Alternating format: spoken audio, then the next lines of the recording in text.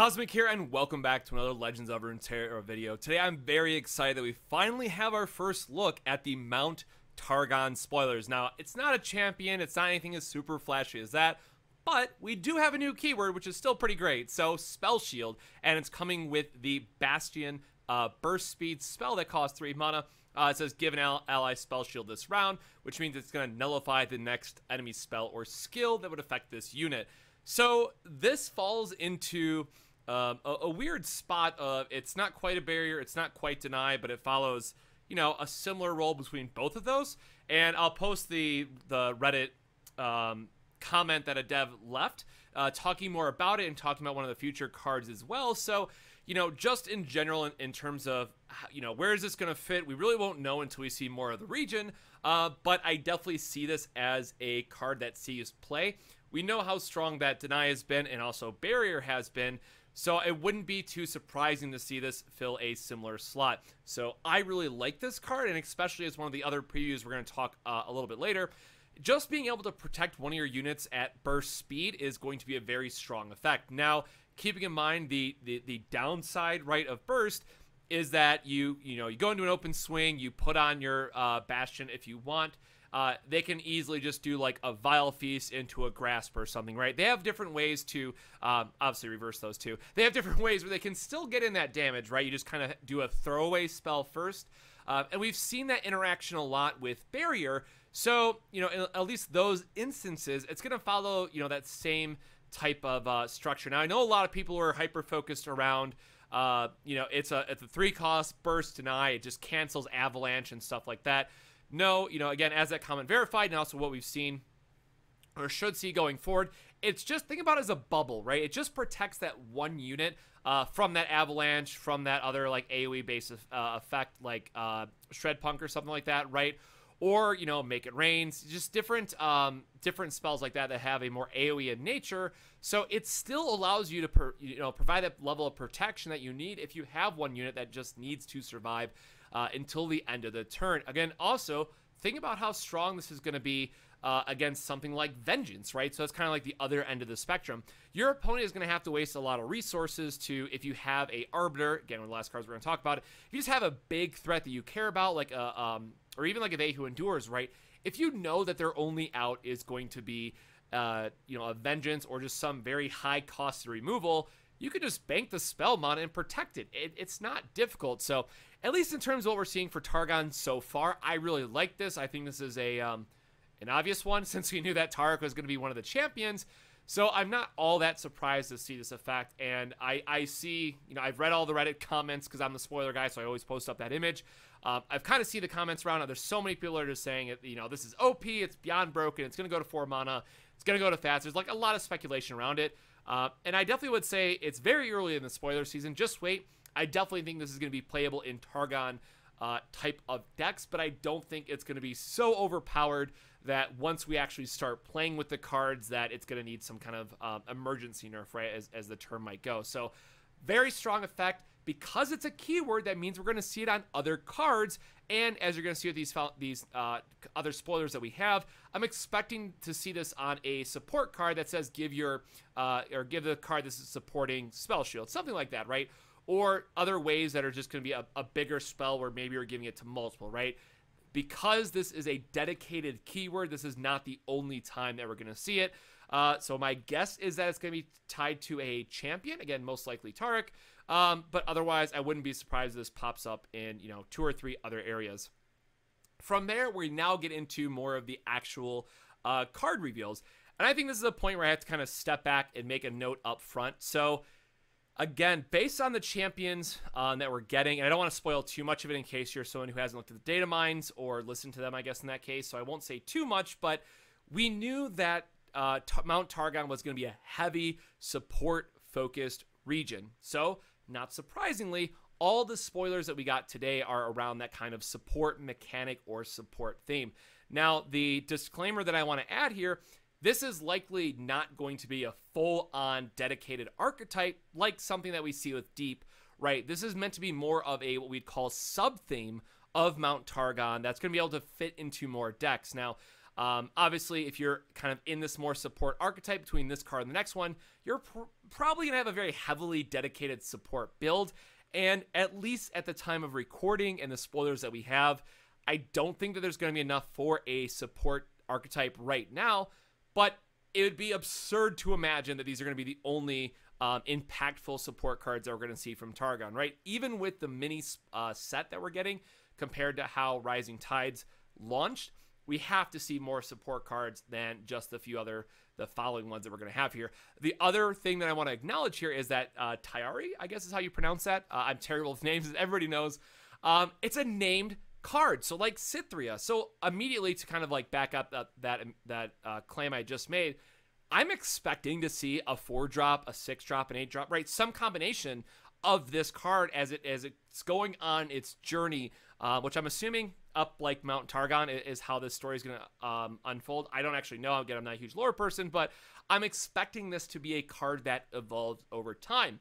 Now, because again, it's in that Mount Targon region, it's going to have this support mechanic that just keeps building on one another. So thankfully, you know, this might not look that impressive, at least right now, but as we get the kind of evolved versions, for lack of a better word, right, the upgrade versions of it, I would expect some of those other variants to see play. Now, the disclaimer that I'll add here, right, in a lot of cases, just curving, you know, this into, let's say, Zed, giving him that 2 extra HP so that he can freely attack on 3 is pretty good, but is that worth the deck slot space? Probably not. So that's kind of some of those considerations that you have to make, right? Very early on, we're just kind of, you know, high level, what are the different cards and different pairings that it can go with? I know a lot of people are also thinking about like, hey, I just want my Ashe to survive a little bit more, or I want my like Legion drummers, right? We've kind of seen these various cards that either directly have support or are often supported in certain decks that say, okay, well, what if we had a different support, right? Maybe we're not giving it the quick attack, but maybe we're giving it, you know, more health, or maybe we'll have a support that gives overwhelm, in this region, like Kato the Arm and Noxus. So I don't think it's gonna be like that exact one-to-one, but kind of think about other mechanics or keywords that it might have, right? Maybe support gives barrier, like Shen. I'm expecting that we see kind of more of that involvement from Targon, and maybe it's a spell, maybe it's just, you know, give a support, or the card I'm supporting gains support to do something else, right? If you have like a multiple link thing. So I really like where this is going so far. I'm gonna rate this originally very low. Only because we don't know how deep this, you know, support archetype is really going to end up being, and I think that the evolved versions are just going to be better. So I don't have a lot of hype around this card, at least on the early reveals. But again, we're exactly 4 cards deep in the however many it is, again, that Targon is going to be getting. So kind of, you know, just wait and see. Now, the card I am excited about that is getting a lot of flack, and again, this is a card that had its text updated, is the mountain climbers or the mountain sojourners in this case. So I can see like the artwork that links between the 3 of them. Really what this card does, you want to support, you give permanents. This is something I forgot to mention on the last card, right? So these all have grant, which means it is a permanent buff that you are getting. It's not just a, you know, +2/+2 until end of round. And 5 HP is very, very beefy. So this card is already going to be giving +4/+4, and if you have a support chain that's, you know, going with this as well, you're also buffing those cards. So one of the things that got updated in this is that if this has, you know, support next to it, but then that card is also supporting another card, they all get +2/+2, and then it keeps chaining. So if your entire board is various support cards, you put this up front, and now your entire field is getting buffed, right? So the obvious downside is that this is a 5-cost card. It comes down at a really awkward spot if you think about, you know, Hearthguards or just like Garen, just big body units that could make this difficult to swing through multiple times. However, there are some matchups where they only might have 3/3s or 4/4s, and if you're getting that double buff out of this, it's very much going to be worth it. Now, the other thing that I really like about this card, and I know nobody wants to hear it, but I have to say it, elusives, right? So you're giving a permanent buff to elusives, and I'm sure we're going to be getting more of those, right? So think about some of the other cards that we might be getting out of Ionia, or again, if we just have a card that has overwhelm or quick attack, right? Giving a permanent buff to those style of cards is going to be very, very strong. And I know this is going to be a really weird reference to make, and I'm even going to have to put up the card because I know nobody's going to know what it is. but the Intrepid Mariner that gives something elusive, right? So that's how we need to start thinking about this card. So not only is that card going to get +2/+2, whatever it's then buffing and giving elusive to, you're then also granting +2/+2. Now, yes, that might be a little bit too much living the dream. Maybe PNZ isn't where we want to be for our, splash of choice for Mount Targon, but you have to think about this a bit differently than you would just say, hey, I have just a big body unit, right? It's not the big body mid-range of Freljord, right? There's different avenues which this card has potential for. And then, of course, if you have multiple of these kind of all chained together, it's going to be insane. So, yes, this is in a very much wait and see. I'm definitely rating this card a lot higher. I think it's going to be playable, if only because a very strong sub-theme of Targon is going to be support. So I have to imagine that this card is designed in mind with them wanting to make sure that they're pushing this as one of the epics, right? We're only getting, I'm assuming, 3 epics, 3 or 4 epics for Targon, and we've already seen 2 of them. So this has to be a card that they're considering in terms of how can they make it playable in the meta, what does that look like? And again, not every epic passes that test, at least within set 1 and set 2. We know a lot of them that have ended up being unplayable, but at least me personally, because it does give that permanent buff at +2/+2, and it shouldn't be that hard to give it an overall stat boost of +8/+8 to your board, right? +4/+4, and then +4/+4 again. If we're able to put that on something that has a good keyword like Overwhelm, I think you're going to be coming out ahead quite a bit, right, in that regard. So again, the cost is a little bit in an awkward spot. Would have loved to see this at 4. Obviously, might have been too good in that case, but the 5 HP should make sure that it swings through twice, and you're able to buff up the rest of your board. Now, kind of to bring this all home to kind of like, okay, well, what's the payoff? Why should we care? Arbiter of the Peak. And this is by far the best card that was revealed today. 1, because it's going to be a cheap Overwhelm unit, right? So reduce my cost by 1 for each time you've targeted or supported allies this game. So keeping in mind with the support mechanic that we were just talking about, and with the card that we just talked about and being able to chain our entire field, or just knowing that with Bastion and the different types of cards we're expecting to see in Targon, this should be a card that is just very, very cheap for us to play. Now, is it going to be the end-all, be-all for other decks that might have, let's think about Ionia, right? You have a lot of buffs that way. So there's a lot of interesting combinations that you could make with this. And I think that, at least from a versatility standpoint, it's a very strong card in what it's going to be offering. So I think, again, overall, in terms of what we've seen today, this should be the highest rated card. Again, it being very early on in spoilers, so we don't know exactly what this is going to look like.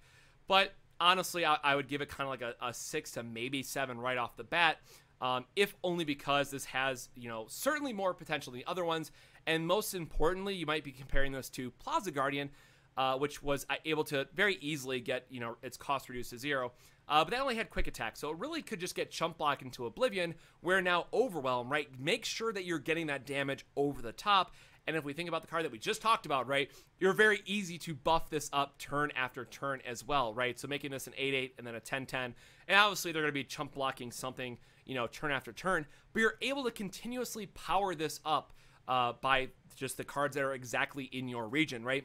So I think one of the biggest checks for this card is going to be how good are the rest of Targon's spoilers, and what other region can really, get the most use out of targeting your own cards the most amount of times to make sure you're still getting that cost reduction, right? Because, at a 5 or even a 4 cost, this seems pretty good, but that's still 4 or 5 targets that you have to hit to really see that reduction. So really looking forward to seeing where this ends up.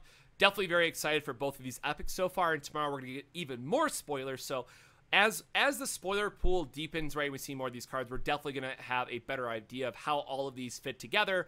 But at least of today, the first 2 epics I'm really excited for, right? So we can go here to the overview.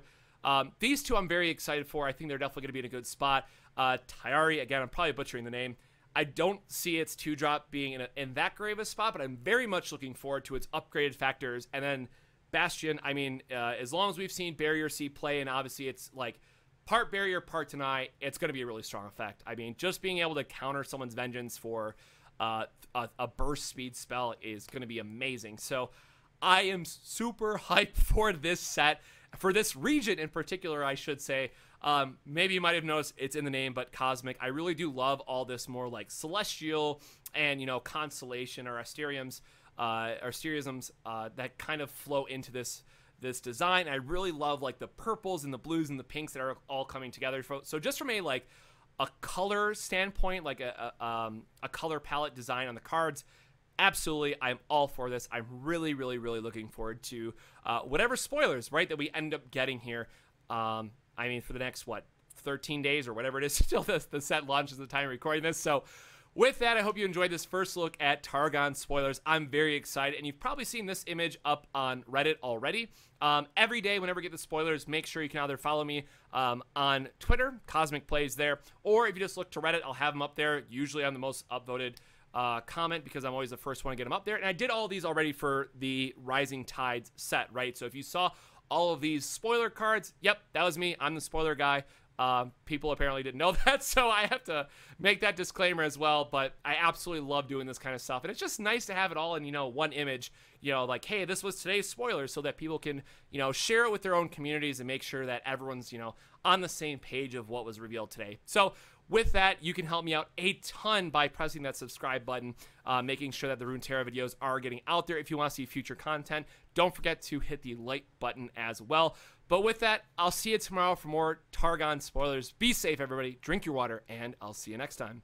Cheers.